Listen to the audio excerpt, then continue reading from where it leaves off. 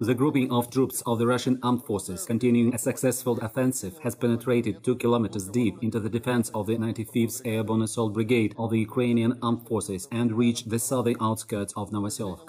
Units of the Lugansk People's Republic advanced 5 kilometers during the offensive, capturing Ivanovka and Novosadove and reaching Novolublina and Chernoline.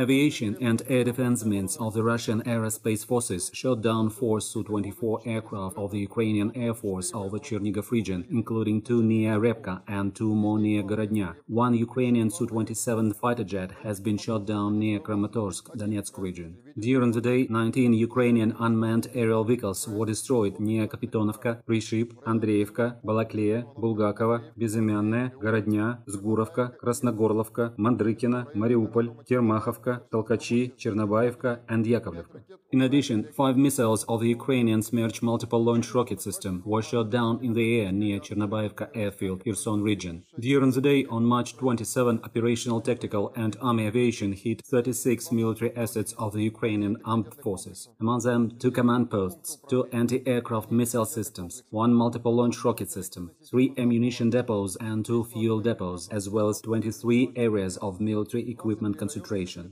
In total, 308 unmanned aerial vehicles, 1,713 tanks and other armored combat vehicles, 170 multiple launch rocket systems, 715 field artillery and mortars, as well as 1,557 units of special military vehicles of the armed forces of Ukraine were destroyed during the operation.